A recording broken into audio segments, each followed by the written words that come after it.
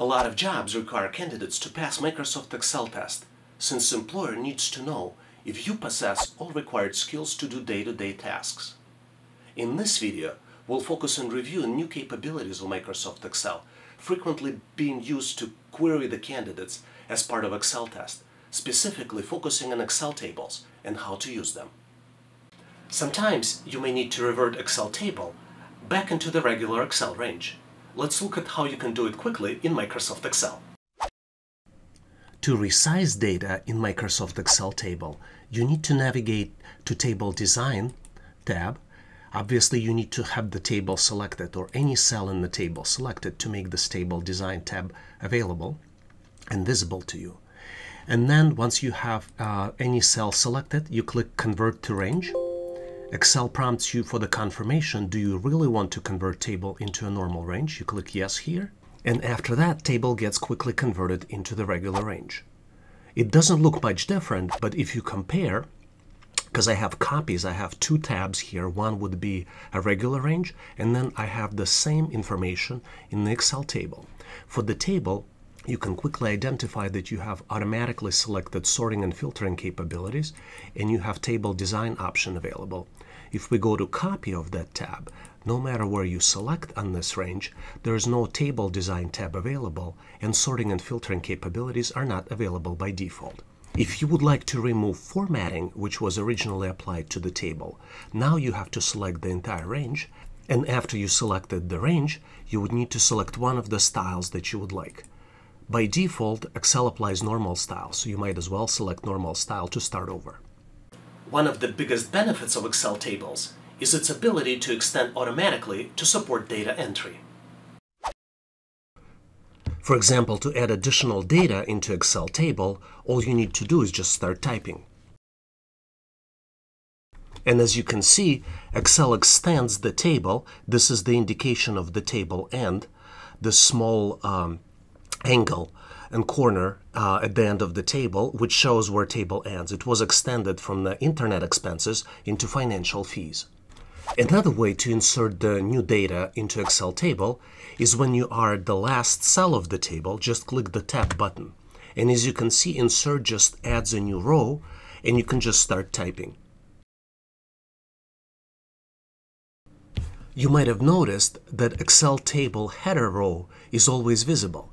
It is not noticeable right now, but if you make this file smaller and you can start scrolling, you see that operating expense category, estimated and actual, are always visible. In fact, they become a part of the header of the column name. Having them always available is a big benefit when you're doing data entry for the table that has a lot of rows. If you would like to be able to solve your problems faster, please make sure to check out my ebook store and download ebook on the related topic. All links to the ebooks are in the description of this video.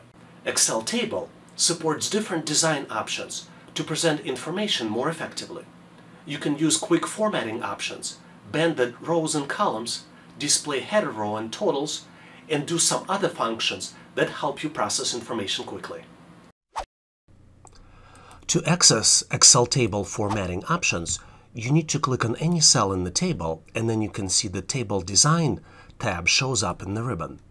It provides you a lot of different options. For example, you see that by default, header row, banded rows, and filter button are selected. Header row is responsible for the first row that shows the description of the table columns. Banded rows shows that every other row is a different color, so you can easily identify that row. And filter buttons show the drop-down boxes in the header row. When you have filter buttons available, you can quickly sort and filter data in Excel table. Let's look at other formatting options for Excel table. For example, if you need to quickly identify first column, you can select it and it will put them in bold, so you can quickly know if you have multiple columns which one is the first column. Same applies to the last column. If you select this option, then you will always see the last column highlighted with the bold. Similar to the banded rows, there are also banded columns. So every other column would be in a different color. It is not very noticeable right now, but if we uncheck banded rows, then you can see that every other column is highlighted with the different color. And last but not least is the total row.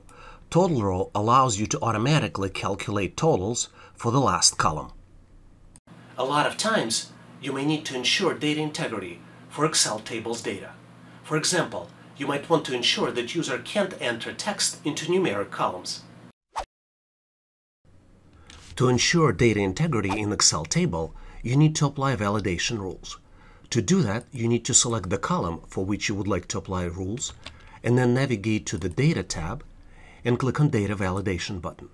Then you select Data Validation and you populate the values. There are 3 tabs in Data Validation input box. In the Settings box, you decide what type of validation would you like to apply. Then you have an opportunity to create an input message with title and then the message itself. And then you decide what kind of error you would give to the user in case users do not comply with the validation that you just put together. In our case, we're trying to create validation to make sure that the actual is actually a numeric value. To do that, we would need to select the whole number and then make sure that the number is, for example, between 0, which actual cannot be less than 0, and maybe 10 million. We would want to alert the user that we put these types of restriction on this particular column.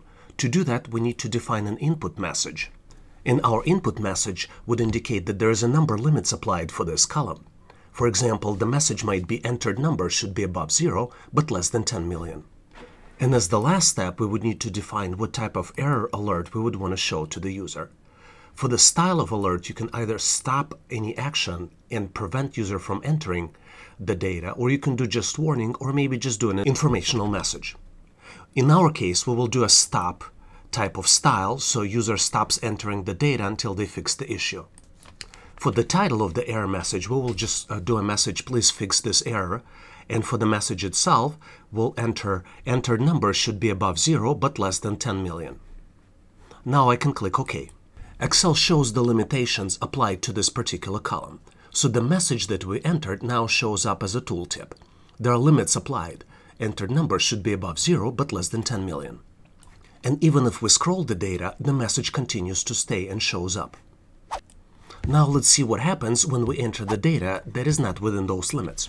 For example, if I enter in the actual column values that are not numeric, let's see what happens.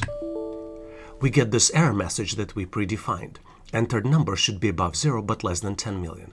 And we can retry and fix the error, and then click the top button, and that allows us to proceed. If you realize that you don't need data validation on Excel table, you can remove it. To remove data validation, you select any cell in that column that contains data validation, then click Data Validation button, and then here in the first Settings tab, we would need to uncheck and put any value. Then we need to remove the message and make sure that we uncheck this box, and then we remove the error alert and uncheck this box. Now all data validations have been removed. How would you solve the challenges described in this video? Could you please share your thoughts in the comments of this video? Thank you very much. Unlike regular Excel ranges, where you need to manually add sorting and filtering functionality, you can sort and filter data in Excel tables right from the start. Sorting and filtering capabilities come automatically with each and every Excel table. To take advantage of sorting and filtering, you need to use drop-down at the first header of the Excel table. You have options of sorting A to Z, sorting Z to A, sorting by color, and using some text filters. For example, the easiest way to sort is just click Sort A to Z. With this type of sort, Excel organizes the data in alphabetical order. You can easily sort using the values in another column. For example, if you'd like to sort based on the estimated column, you can say largest to smallest, and you see what Excel did. It removed the sorting capabilities in column A and added sorting capabilities in column B. You can apply filtering on top of sorting. For example, we have column estimated sorted right now, from the highest to lowest values. Now, if we would like to add a filter, we just need to click on the drop-down box and select the values that we would like to use and have here. And Excel selects the values and recalculates the total in the row 22. To remove the filter, you navigate to column C where we have filter applied. And instead of having specific values selected, we just need to click on Select All. and then we reapplied and removed the filter. To remove sorting in Excel table, you need to select the drop-down box in the column based on which it was sorted, and then navigate to sort by color, click Custom Sort, and here you see that it was sorted by estimated cell values, and current sort order is the largest to smallest. So what we need to do, we need to delete this level and click OK. And this is how you remove sorting. Sometimes you may need to have more flexibility, and you maybe need to be able to sort and find values that are larger than a certain amount. To use this capability, you click on the column for which you would like to apply this sorting. You click on the drop-down box, click Number Filters, and select appropriate filters. For the business problem we're trying to solve, the most valid method of sorting will be greater than. And we select here that the values are greater than maybe $20,000. Click OK, and you see that Excel filtered out and selected only the values that are greater than $20,000. To remove this filter, you click on the drop-down box and click Select All. Sometimes you may need to resize Excel tables to add or remove data columns. Removing of data columns is very easy with Excel tables. You just need to select the column you're trying to remove and then say Delete. And Excel automatically shortens and resizes the table. Adding additional data to Excel table is very easy. You just need to start typing. Once I typed category, as you can see, Excel added additional column, and now you just need to start populating the values.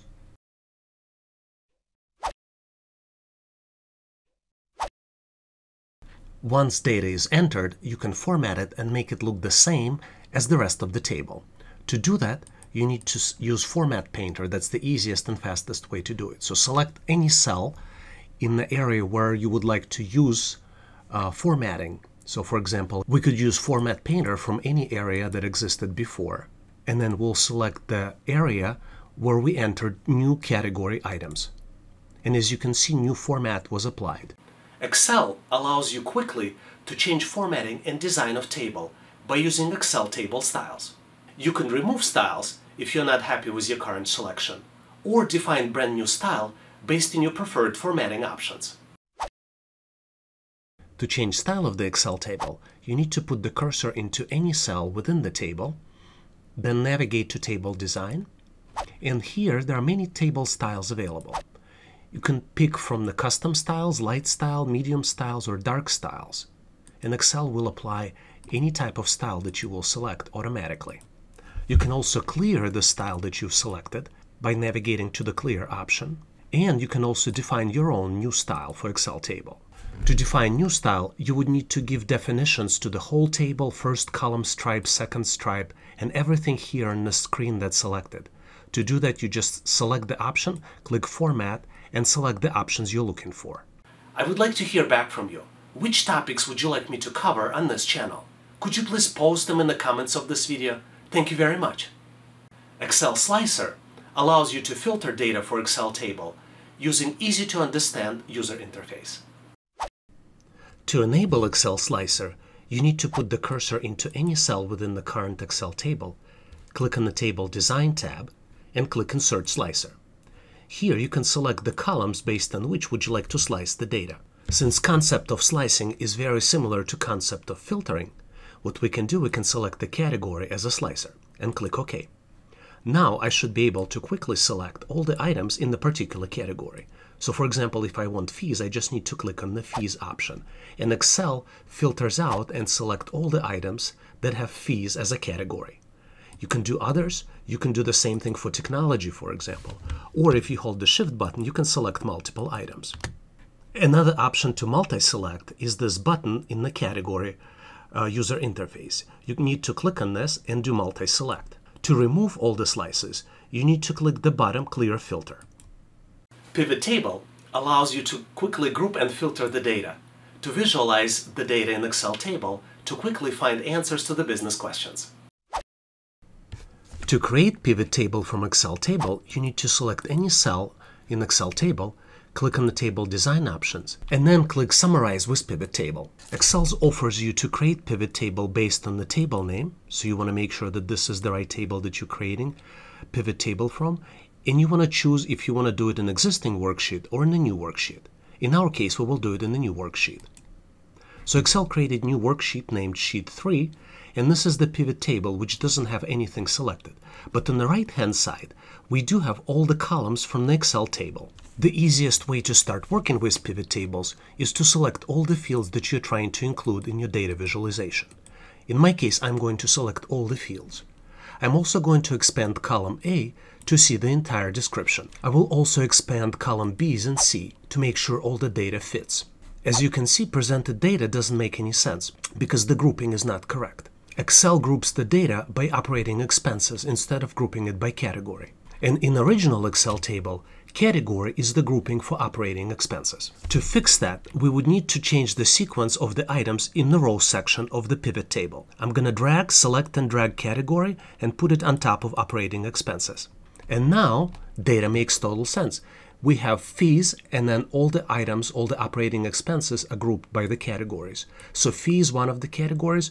Dues and subscription, insurance fees, and legal and auditing fees are items within the fees category. Once you're done building the pivot table, you can make data more presentable by selecting the values and formatting them with the currency sign. For example, in my case, I'll add a $sign selection, and you will see that for every numeric value, it converted it into currency value, which is started with the $sign. Sometimes you may need to create a copy of Excel table or remove Excel table from your worksheet. The easiest way to create a copy of Excel table is to create a copy of the worksheet. To do that, you need to right mouse click on Excel worksheet title and select Move or Copy. Then select the worksheet, in my case it's company's operating expenses, and then click Create a Copy. Now, if you go to the original worksheet and go and select any cell in the table name, click on the table design, you see that original table name is Table Expenses. If we go into the copy of the worksheet, Company Operating Expenses 2, and then do the same thing, we see that the new table name is Company Expenses 4. And the reason it's 4 is because I created multiple duplicates before, but it incrementally adds the numeric value to the new table name. To remove Excel table, you just need to remove the worksheet. To do that, you need to right mouse click and then click Delete on the worksheet title and then confirm the deletion. If you found this content valuable, please give this video a thumbs up, subscribe to this channel, and share with your friends to help them learn faster. Thanks again for watching, and I'll see you in my next video.